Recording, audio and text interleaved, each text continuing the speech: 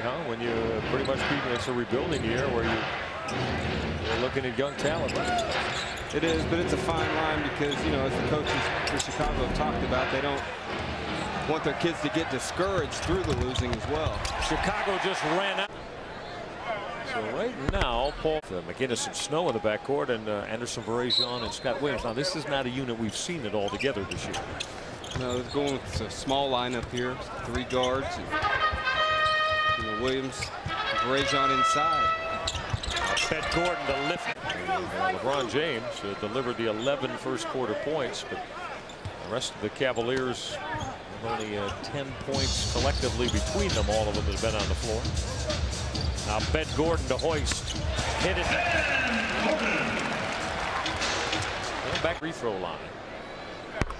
Cavaliers here this last 4 minutes.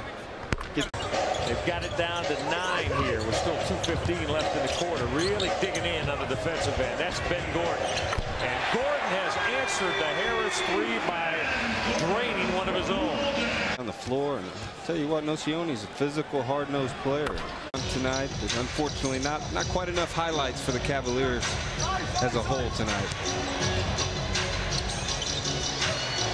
Now Ben Gordon being checked by Sasha Pavlovich, who's on the floor for the Cavaliers. Gordon will step back. Michael Regai with Mark Price and you on this Wednesday night of NBA hooping for the Cavaliers. Ben Gordon, he's got it. Mark, life on the road doesn't get any easier. To go see 15-3 San Antonio's Ben Gordon.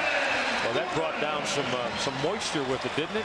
They eat every night. It doesn't matter what the record is. You better show up and you better be ready to play. You know, to win games in this league is not an easy thing to do. Ben Gordon. Wow, did he show some ups there? He just elevated on the base.